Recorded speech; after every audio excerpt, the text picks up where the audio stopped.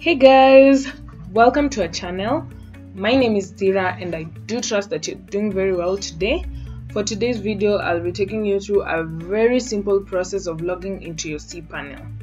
For starters, cPanel is a web hosting control panel that is provided by very many hosting providers to website owners to help them to manage their websites from a web-based interface.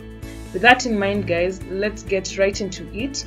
So to log into your cPanel, I require you to open a new tab on your browser, whichever you're using, be it Mozilla, Chrome, among others, and just key in your domain name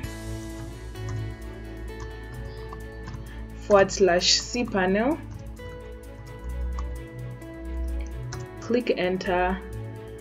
That will take you directly to your login page. I'm hoping that your hosting provider has provided you with your cPanel login details.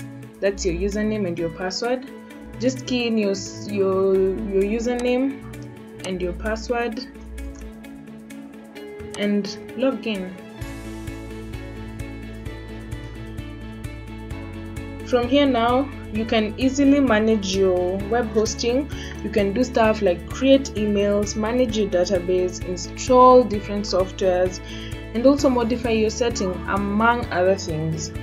Once you're done, you can easily log out. And that's it for today, guys.